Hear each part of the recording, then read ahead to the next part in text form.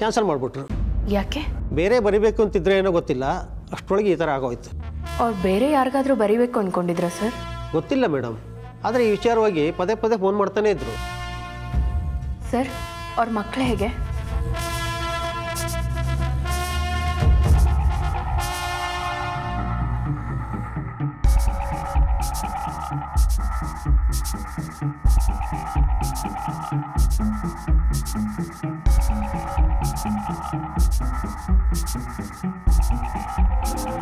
Thank you sir, ನಮಗೆ ಬೇಕಾಗಿದ್ದ ಮಾಹಿತಿ ಕೊಟ್ಟಿದ್ದಕ್ಕೆ. ನಾನಿನ್ನು ಬರ್ತೀನಿ.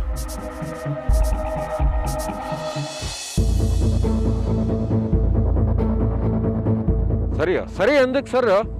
ಏ ತಮ್ಮ, ಸರಿ ಎಂದಕ್ಕೆ?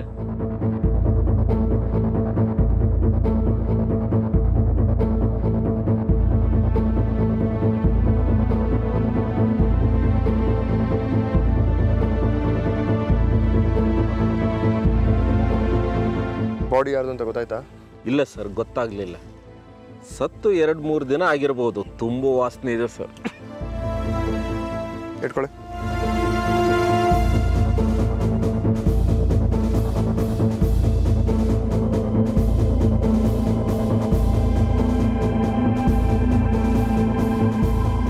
ಆ ರಮಣ್ ಮತ್ತು ಅನಿಲ್ಗೆ ಫೋನ್ ಮಾಡಿ ಬಾಡಿನ ಐಡೆಂಟಿಫೈ ಮಾಡಕ್ಕೆ ಹೇಳಿ. ಸರಿ ಸರ್. ಹಾಗೆ ಜಾಗನೆಲ್ಲ ಸರ್ಚ್ ಮಾಡಿ.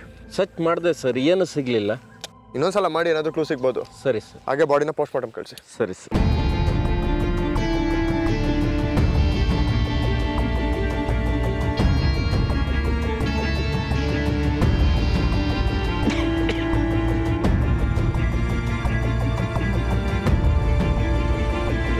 ಸರಿ ಎಂದಕ್ಕೆ?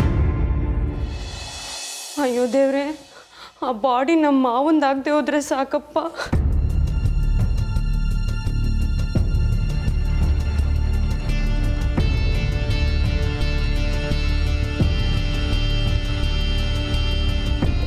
ರೀ, ಆ ಬಾಡಿ ಮಾವಂದೇನೇನಾ?